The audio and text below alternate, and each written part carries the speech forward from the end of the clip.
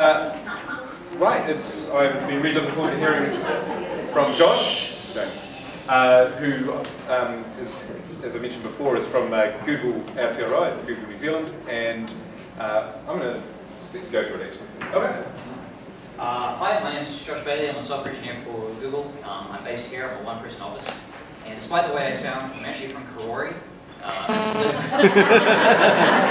I lived in the San Francisco Bay Area for 10 years. I just came back in July, so I guess my accent's still drifting a little bit. Actually, due to some very fortunate timing, it was my housewarming on Saturday night. This is Saturday night just gone. And I want to show you two very quick videos from that that are fairly self-explanatory when I say go. And I'll go back and relate it back to what I'm going to talk about. So this is a bit of a live programming exercise that I wasn't sure it was going to work on the day, but it looks like it did. So hopefully you'll be able to hear this.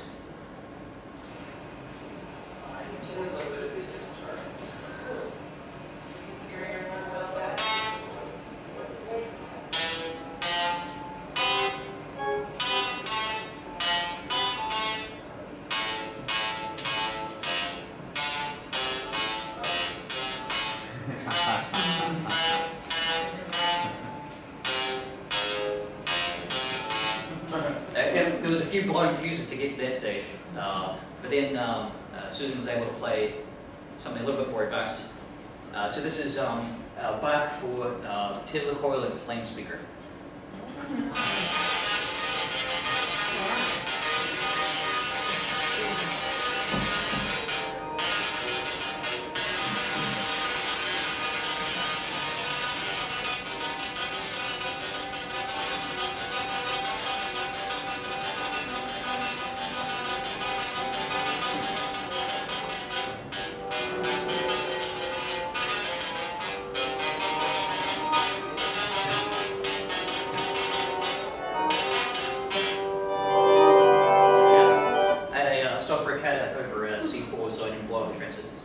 So what's going on there, and actually this is what I was alluding to earlier about having programming that's interactive and causes people to become interested in what they're doing. There's actually how this whole system works. That's a MIDI keyboard, just a regular keyboard. It's talking to two Arduinos that are duct taped to my workbench there. And out the other side of one of them is an interface to a Tesla coil, one of my little Tesla coils. And I'm turning on and off the high voltage at audio frequencies. So that sound that you're hearing, the horrible buzzing, which is definitely not music, is the high voltage arc being turned on and off multiple times per second.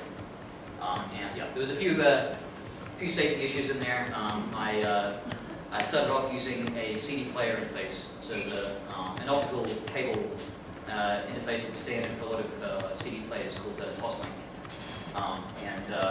It turns out that the optical receiver in there really doesn't like high power electric fields and would randomly turn on. So I have a photo of here somewhere. My advanced optical interface consisted of two, an infrared LED and an infrared receiver, just kind of like hot glued together, and I put some insulation tape around there to get rid of any excess light, and that was protecting the keyboard from getting blown up. And my friend Susan didn't die from playing the piano, so that's good. But something actually I've been doing a lot, and I think it directly ties into what the previous speakers have been talking about, is I take that little coil to a lot of schools around the mountain region. I mean, the great thing about it is not only is it portable and does something interesting, but I built it with an Arduino-based controller. And here's an example of extremely complex and highly technical. You can see it's called coil controller. And the neat thing about it is, so I define some notes. I get the kids to call out notes to me. I can plug them right into the program, plug the controller in, say upload, and take it across, plug it into the coil, and it will play whatever they just told me to play. And it's simple enough that you can, okay, that's the most complicated function right there, the part that actually plays the note. So it has this nice quality, like writing graphical programs do, that you can write a piece of code that does something very tangible and interactive, in front of you. Plus it has the downside, at least in my case, that I'm not known for, shall we say, excessive amount of safety precautions. So if you make a mistake in the program, you can potentially blow it up. And that has happened. First version of this, I connected an electric guitar to it. And I was very excited about doing this, and I cut lots of corners. And it survived, I think, 4 notes. I got it to go. The IGBTs, the transistors in there, physically just evaporated into shrapnel. The capacitors in the DC power supply, the tops blew off and it vomited all their contents everywhere. And I just couldn't look at it for 6 months. Just was in the corner. I just couldn't look at it. But I think this is a really good, to get on the soapbox for a moment. A really neat thing about Arduino, I think, has a lot of applications in teaching programming. Is I'll make a claim that it's the language here processing is one of the C family. The code's fairly easy to understand. Okay, I'm using lots of pointers there because I like pointers, but you could avoid having pointers. There's a lot of pre-existing libraries around, so you don't need to write lots of code to do something. They're actually physically, the Arduino boards are quite difficult to damage. You can short them out, you can step on them. They're quite hard to break. And they have the other nice quality in that you can write code that causes them to control something, turn on a motor, blink a light, do something that's interactive and causes something to happen in the real world that might be exciting to do something. So what has this really got to do with my job? Pretty much nothing. I just really enjoy doing it.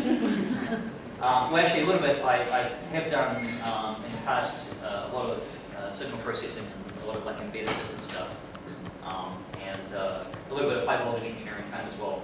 So I like to try and keep in practice with it and have dangerous housewarming parties. But the part that I did want to talk to you about that's directly relevant to what Google does. I have a number of public projects here in New Zealand. Well, some parts of New Zealand, some parts are global. And one of them is this project called MLab. And one of the reasons why I wanted to talk about it is that it cuts across a lot of what Google does. So we collect and organize a huge amount of information and try and make it useful.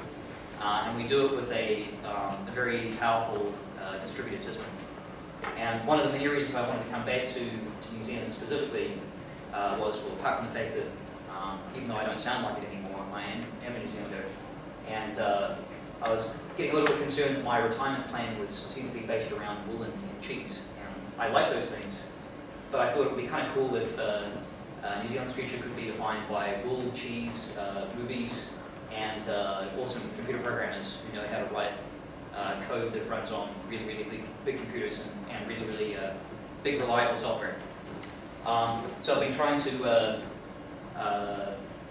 get around the country, talk to people about it, and try and encourage people earlier to learn about writing reliable software that runs on large numbers of computers. Because I'm going to make a bet that the cost of computers is going to keep going down, the cost of storage is going to keep going down, the number of devices that can talk to each other is going to keep going up, and the more people that we can produce here in New Zealand that know how to make those things do something useful with them reliably, that's really going to be a pretty good place. That's the New Zealand side of it. On the Google side, one of the frustrations I have as a Google software engineer when I'm people is it's not that people aren't good and not smart. It's a standard interview question I'll ask is, here's a problem that I'd like you to solve, and I keep trying to make the problem bigger and bigger and bigger and bigger until it doesn't fit on one computer, which doesn't take very long, and see how they handle the distribution of tasks among more than one computer. And it's not just splitting the algorithm into multiple pieces. It's like, well, if I have 10 computers or 100 computers, what's the probability that one of them is going to fail? Halfway through my job. If you have enough computers, their probability is going to be pretty high. And if you don't write software that can handle that, then in our case we'd be out of business. Like the system is so large, there are so many pieces that can fail any time that you have to write software that handles it. You can't just throw up your hands and go like, oh well, the computer went away. You have to handle it. So this is a little bit what EnLab is about. This is a project that is not a Google project per se, but we're a big contributor to it. What we are trying to promote here is the idea of a transparent, open internet. If the network is very reliable and high performing, we think that's good for everybody. And a good way to make sure it stays that way is to actually measure it, measure what the internet does, and publish information about it so we can actually have an informed debate over what the internet's doing or not doing. EnLab has a number of experiments that run with it to look at different aspects of internet performance. So that could be bandwidth, how many bits per second you can reasonably expect as an end user, whether your carrier is doing anything to prioritize your traffic versus someone else's traffic. Not to editorialize or anything, but to make the state of the network more obvious. So we actually collect a lot of information. This is actually a good summary. I'm hoping to try and promote this a bit more in New Zealand. This is a US FCC statement. But they have this radical view that ISPs should publicly disclose accurate information about what their network does. It's pretty out of control. I don't know if they could ever happen. But we think that's a really good position to have, and it's something I'll be doing to try and promote a bit more in New Zealand. So what this has to do with programming? Well, let's see. I'm trying to see how many is ahead in my slides here. Sorry. Okay. So writing a program that runs on one computer can be done. Writing a program that runs on several computers might, it's a little bit harder. What if I am gathering a lot of information and I need to produce some results and analysis of it? How can I do that and do it in a time where I haven't died of old age waiting for the answer? And our data set, the EnLab data set, is small by Google standards, so it's only about half a petabyte. But that's more than you can fit in your flash drive, definitely. You can borrow mine if yours is not enough as well. Yeah, I think these numbers are old now, almost a year old. But back then I had 530 million individual test results, and at the time only about 300 terabytes of actual data. So if you have a data set that big, what do you have to do to get useful results from it? I mean, you have to denoise it. Maybe there's bad data in there. What's bad data? How do you know if there is any bad data in there? How do you calculate an average over something that big? Turns out it's a bit tricky. So these are the kind of things that we look for when we're hiring people and we're looking at interesting problems to solve. Because the other challenge here is to do this in an interactive way. And I think one of the other big things that's happening around here in this region specifically, like the Square Kilometre Array project. It's a big radio telescope. It's a big radio telescope that's be distributed among other places here and in Australia. That's going to generate many, many terabytes of data per second. That's kind of on the low side. So how can we actually go through all this and make something useful of it? And I was fortunate giving a presentation. There was a guy from IBM ahead of me, and he was like, oh, well, we have this big database and it has 90 terabytes of data in there, and it's kind of complicated. I write this big query, and I'm not sure if it scales, it might be hard, whatever. I'm like, oh, dude, that's nothing. I'm 500 teams line. Come on, IBM, you can do better. But again, seriously, I think the other parts, not just the importance of writing good code or code that gets a result, but the analysis that you have to do to even think about writing some code to give you an answer in this case. I'll use a bad term to the presentation with, right from O'Reilly and Associates, those animal books. O'Reilly have been interested in trying to find new areas to explore and document and publish books about. And one of them was this idea of, I think this is probably a bad term, but they're called like big data or like data science. There's actually quite an area in itself just tackling very, very large data sets. Is the actual mechanics of like working with it and crunching on it, but then also how to analyze it, how to take a description of the problem and either try and refine it or realize that you actually have to write a program that's going to consider every single bit and calculate exactly what resources you need to do that. I think I have a example of something called MapReduce here later on. It's a programming framework that we use a lot of people use a lot. There are open source versions of it that is one way to address a certain class of big data problems. And one of the things I'm doing to try and generate more interest and more expertise in New Zealand about this is actually explain MapReduce to kids. It's actually pretty easy to try and see if I remember. So let's say it's a typical like MapReduce problem. Let's say I have a network. It has many connections, and I am monitoring the amount of traffic on each connection about every 30 seconds.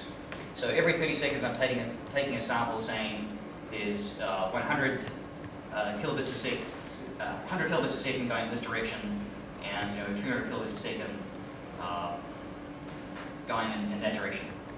Now what I want to do is, if I have a lot of these, let's say 10,000 of them, and let's say I have a month's worth of data, I want to find the peak value on each individual link. So what I could do is I could definitely get a big spreadsheet and try and load it in, and the thing would be swapping itself to hell, or I could try and chop this down. What I could do is say, well, I have 10,000 of these links, so I effectively have 10,000 series of numbers. So here's for series A, this is like C, D, and I have like a bunch of numbers which represent how much bandwidth is on there. And it'd be pretty easy for me to write a program that just takes one of these series and just like runs along here and just remembers the highest one it's seen so far and produce an output. If you think about that in the abstract, there's no reason why I would have to do this on one computer. I could actually have lots of computers.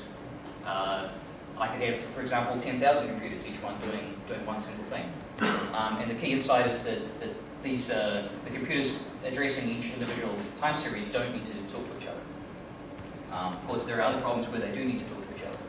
But the idea is to try and encourage the kind of thinking and the kind of analysis to go like, okay, now this problem certainly fits in my head at this kind of scale, but now that I have a more, have to solve at a bigger scale, how can I break it up into pieces that I can do in a reasonable time? So I'm just realizing, am I rambling over to half an hour? I don't know how much time I get. So far you're at 20 minutes. How about you? You're only at 20 minutes. I have 20 minutes, okay. So I have why don't I ask about questions for here, because I can easily just keep talking for a long time. How this might be relevant to the curriculum here, maybe? When you talked about losing hardware, yes. Do you have one piece of, if you had this table with all these rows, yes. Do you have one box that parcels them out to all the other boxes, and so there's one bit of hardware that you can't afford to lose, or how do you then manage the, because I can understand if one doesn't get a reply and someone else is managing it, but how do you... Right, so this is a very, very, interesting and big part of the problem. It's something that people miss if they confine their thinking to just kind of one machine. like how much resiliency is enough, and where in the system should it be. So the traditional answer to this was I used to work on software for phone exchanges, and for phone exchanges, they're like a Terminator. Like you can set pieces of them on fire and chop them up into pieces, and the pieces call back together again, and the thing keeps working. That's very convenient for the programmer, but it makes the hardware very, very complicated and expensive. And to give an example, last time I saw a NC S-Node memory expansion board for an exchange that's still in use in New Zealand. That board is like this big for 8 megabytes of RAM. You have to kind of like physically inspect like a pizza box size. And it's a lot of part of that is the technology is old. The other part is the amount of like hardware redundancy there to handle pieces going down. So to answer to your question,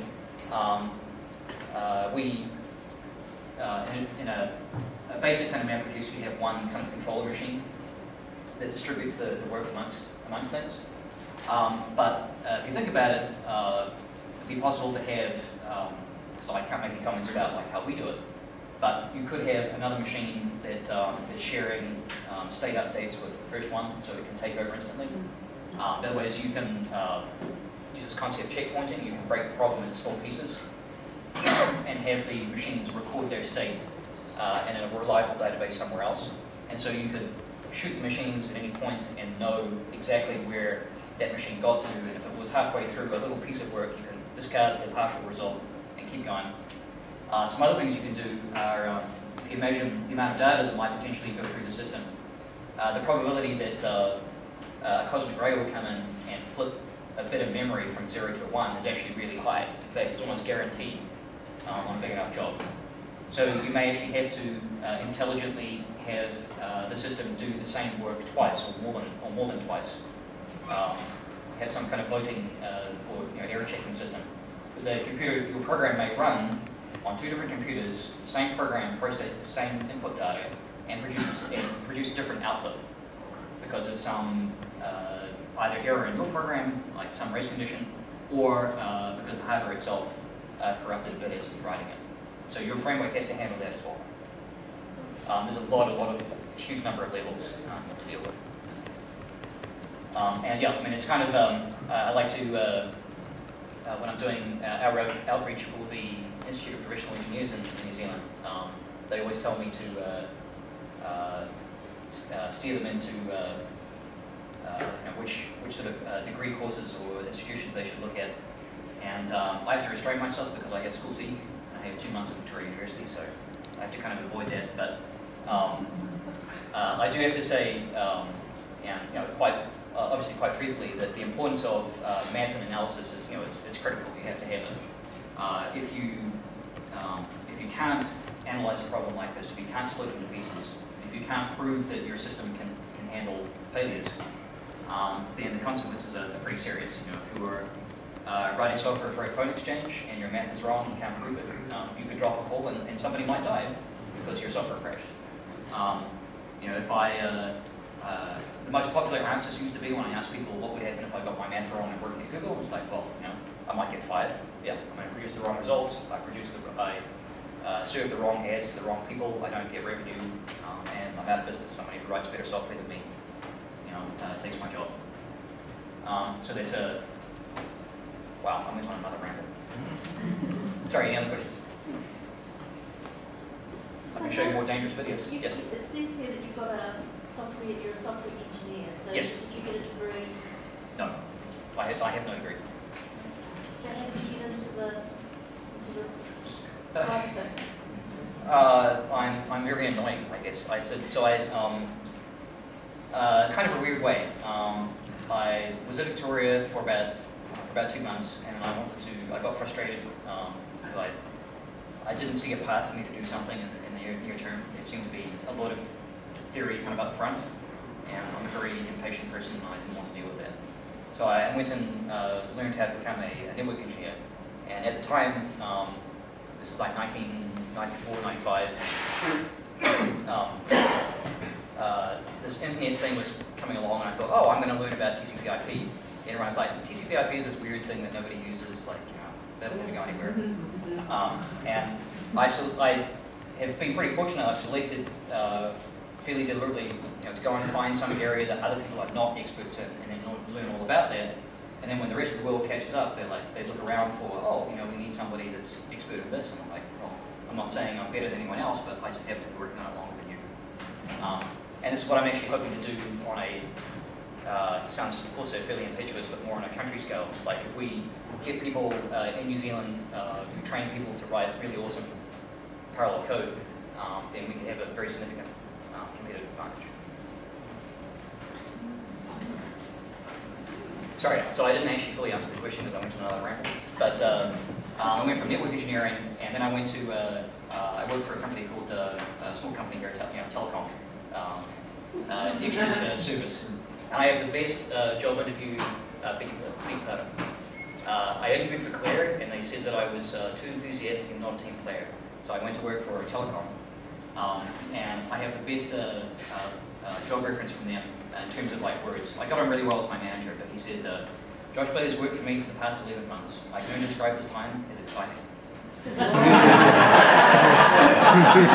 We're great friends, he's like, really, I love that. But then I got a job with a supplier to telecom. They got me to move to Australia, then I moved to the US, and I applied to work at Google, and after some stressful job interviews, they said, sure, you can have a job. So I think it's just, it's the old story of being persistent and trying to find something that really interests you, and people try and tell you this is the right way to do it or not the right way to do it. I think it's just not being afraid of making life mistakes, and you try something and it might not be right, so you can just try something else. I think one of my co-workers at the university I'm based at now, his job is to look at why so many students in the first year of engineering and computer science fail. A lot of them drop out. It can be over 30%. Certainly in the first year, there's a lot of feedback that for a lot of the students, they didn't expect the amount of math or analysis that they're confronted with. And that certainly causes a lot of them to go away, I think. It's a personal opinion. I don't know kind of the answer. But I think there's also a bit of, from talking to schools, like at different stages, like from primary schools to intermediate schools, people have this idea from fairly early on that you have a fairly established progressive path. This is how you want a job that's up here, and so the way you do this is this fairly structured kind of path to do that. And I try and kind of combat that a little bit, saying it doesn't have to be like that. It works for some people, but you try something in your first year and you go oh, turns out that's horrible. I don't want to do it. That's fine. You can actually go and change to something else. But it does seem to be a prevailing attitude that you have to sort of know ahead of time. And I don't think anyone can really know at age 12 what direction they're going in. But somehow the later parts of the system seem to be structured that way. Wow. Sorry, another ramble. This might be out of review. IP4, IP6, when do you think it's going to change, or will we continue to limp along with? So IP4 versus IP6. So this is actually one of the things that I measure. I just turned on IPv6 in New Zealand in lab, so you can actually you can run bandwidth tests or whatever, because there's a lot of I call it the three stages of acceptance in engineering, in any kind of engineering. The first one is it will never work. The second one is I have some concerns, and the third one is I've always thought so. Right. So we just got past one. Everyone's saying, oh, I know IPv6. These addresses are so long. Well, where are keyboards typing them? Nobody uses that. Whatever. And you can actually get to most Google searches now using IPv6. Most hardware comes out of the box. It's capable of doing IPv6. A lot of people know how to configure it and can do things whatever. So we just got past step 1, and we're at the step 2. Well, there's some concerns we have to work out. And so that's actually a really long grind. I don't think I have a good handle on how long it's going to take, but I think it's still going to be a bit of a grind. But then there'll be a cliff where people go okay, fine, obviously it works. And the tipping, some of the tipping points are, one is IPv4 exhaustion, which was going to happen any day now, but gets extended. The other, where it's actually becoming a problem, is very large companies like Comcast in the US, they're a cable TV provider. What they have a problem with is they are confronted with exhaustion now. Your average house now has half a dozen devices that will have IP addresses. And what they want to be able to do is address them directly from the outside. You can't do that, well, you can with, if you have special configuration, but it's much harder to do that with IPv4. And so they just go, okay, give up, we're just going to do IPv6 everywhere. So I think if you look at it globally, you have some nice animation somewhere, these relatively big islands of IPv6, these really small connections between them, and there'll be a point where they suddenly start merging. But when exactly that'll be, I don't know. Yeah. I had a brief look at the NLab data because I was looking for interesting database queries for school students. Okay. And I thought there must be something there, but I couldn't find it. Will you recommend places to look for to suck data out so that kids can do interesting queries from your data set? Yes, so the reason you probably couldn't find it is the way that BigQuery works. BigQuery is a way that lets you query really large data sets with something that looks like SQL. You need to, there's a link on there, I'm happy to go dig it up, I don't have it off the top of my head, but you have to sign up for to have it enabled on your Gmail account to use it. And once it's enabled, you have a web form and you can say select something from something. And it's very gratifying. Like I produce a table every month. And the last, I think for November, it's over like 15 billion rows. So it's kind of nice to say select account star from November 2011. We'll go 15 billion. I've got to be exact what the exact number is. And the data in there, what would teenagers be interested in your data set? In mine, in particular, I like to go in and, let's see, what would teenagers be interested in? I'm really obsessed with counting things and figuring out why things are, why my connection is not particularly fast. But for, if you wanted a third-party thing, so BigQuery, if you sign up for that separately, you can actually put your own arbitrary data in there. It's a good example of some arbitrary data you can put in. So it supports you could have like a CSV input. You have a really large CSV programmer in there. Wow, I'm actually kind of a weirdo, so I'm finding it difficult to imagine what a teenager might want to find in. Some of our students have got a database from Internet Movie rating thing where you put in your movie preferences and suggests other preferences. Oh, okay. So you can get a database of that, and if you can write an engine that works out better recommendations, even just a few smidgens of point better recommendations, you can make them lots of money. So people try and make good recommendation algorithms out of their movie recommendation database. Okay, yeah. Teenagers motivated by money, of course. Money and cool movies.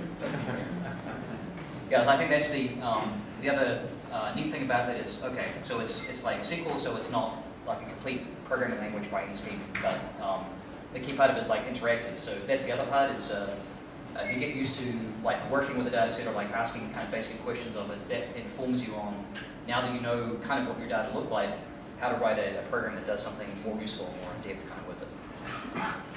Right. I should stop them. Well, one other question I thought might be interesting is just the you've been working in Sydney. Just a little bit about the working conditions and so on. Oh, okay.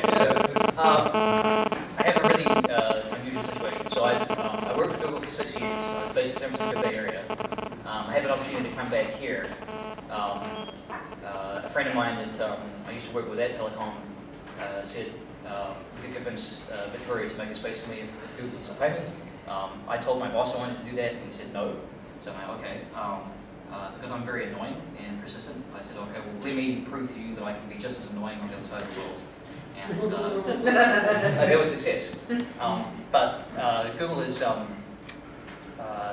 wherever you are kind of in the world, I mean, they certainly, my boss characterized it, they're the startup that time forgot. When it was like a series of booms and busts, kind of through the internet, we just kind of like kept going. And I think there's a lot of reasons for that.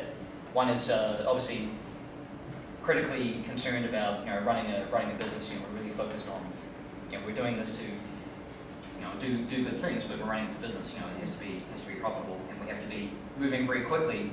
And so the pressure on you is pretty high. You're expected to produce results. We have a process where you are reviewed every quarter. In fact, you actually have to publish for a quarter. You have to say, this is what I expect to do by the end of the quarter. And then you have to rate yourself, your manager rates yourself, you actually have peer reviews. And this is the other interesting thing about it is if you want to be promoted at Google, promotions don't just come to you. If you want to be promoted, there's a promotion ladder, and you have to make a case. You have to write up a case saying, I think I should be here because of 1, 2, 3, 4. And then you have to find people of sufficient level who will write the same thing to convince them. And the other nice thing is, your manager is just a person who votes kind of in this decision. So if you have a whole bunch of peers that say you're doing an awesome job and you don't get on with your manager at all, and you think that you're just totally miscommunicating, you can still get promoted, provided you're doing an awesome job. So that's something that really appeals to me, like really personally. It's a lot of overhead. You have to do a lot of self-promotion and work hard and convince other people to see what you're doing. But on the hand, it really there's a really great culture of everybody is there pulling their weight. Everybody is there to do something. If there's occasionally if somebody somehow makes it through the hiring process who's not that kind of personality type, they're very quickly gone. You never have to worry about the person next to me is not working as hard as I am. The good thing though is they really, as a company, care about the end result. So, provided you can produce the result and prove that it's a good result, it don't obsess too much about how you got there. And I think this is, I'm really, really grateful to them that, unlike a lot of other employers that would say, look at my lack of degree and say, instantly, I probably wouldn't even get a phone call. The guys were like, more, okay, that's just a piece of information. Let's see, if you can do something useful for us. I think that's really, really enlightened, and I'm really grateful to them, and I wish more companies had that same approach. If you could go back in time and talk to yourself as a student in high school, what advice would you give yourself for studying? Like if you were going to make a career for yourself or a direction, what would you study now? Probably the same thing as like whatever you would find interesting, because I think it sounds like really corny, but it's like whatever it is going to be that's going to make you happy. So it makes me really happy to go and build silly, dangerous machines and things that can't possibly go wrong, like whatever. So I studied a little bit of physics and a little bit of chemistry and a little bit of electronics, that kind of thing. And I wish I had discovered that less structure in my own personal circumstance would have been better earlier on, because I kind of got to school C level and I'm like, oh, there's this nice path, all I have to do is go. It's just not true. It might work for other people, but it just doesn't work for me. I think just you've got to put that like another way, like at least when I'm talking to kids now, just say don't be afraid of just trying to do something that interests you, because it only really matters in the end if it's going to make you happy and you're going to feel fulfilled. If you want to make lots of money and that's really what's going to do it for you, then sure, go and do something that's going to do that. But why bother unless you're going to be happy?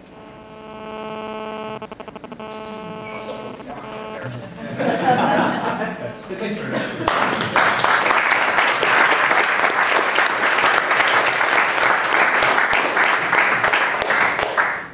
Right, we've got a couple of bits and pieces to sort out now.